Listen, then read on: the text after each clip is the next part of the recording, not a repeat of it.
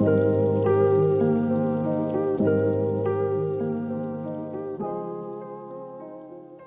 are pleased to be joined by artist Santo Mirabile, our January Artist of the Month at the Foundry, the home of the Caroline County Council of Arts.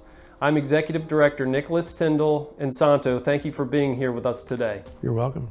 You mentioned that this is a new expressive path for you. How did you previously express yourself through artwork? Well, if you're talking about visual art, which I think you are, it all started out with graphic design. However, in college, we were taught a wide range of artistic endeavors regarding the visual arts. So I was doing oil painting, I was doing watercoloring, I was doing sketching and drawing and everything from live models, even nude models we had, to landscapes.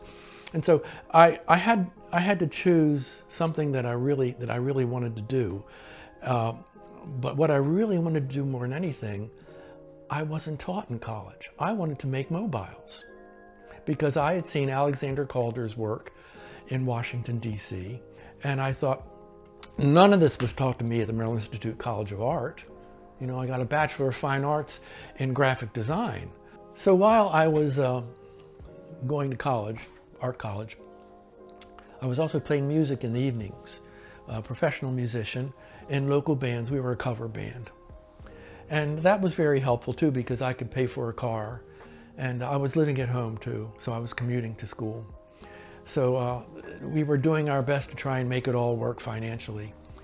And then we were very conscious of my future and how music might still play a major role, but if it didn't, I'd have the Bachelor of Fine Arts degree and I could get a job in commercial art. Why did you choose collages and mobiles as your medium? That's a good question. And it's just one that I can say that I dreamt about. The summer between my junior and my senior year of college, I went with the College of Notre Dame to tour all over Europe. And so I got a chance to go to all the major galleries. And I saw the work that inspired me the most was the mid-century Impressionists and the Expressionists, and anything to do with both the music and the art of that period from the late 19th century to the early 20th century. And when I came back, I knew for a fact that I wanted to start there and then branch out. Through the years of thought and experimentation, what did you learn about your art and what did you learn about yourself? I don't believe you can learn how to make great art. It's the same with music. You have to learn how to you have to learn all the physical ways to make something before you can go beyond that and give it life, soul, heart.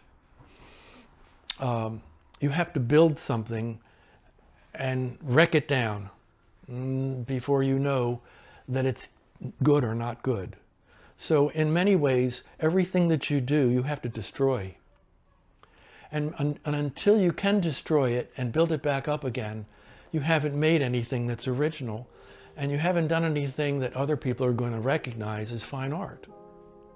I mean, you can go ahead and you can do karaoke if you want to be a musician, but it's not fine art. You're copying something, or you're listening to something that you liked that somebody else did. Where are you in this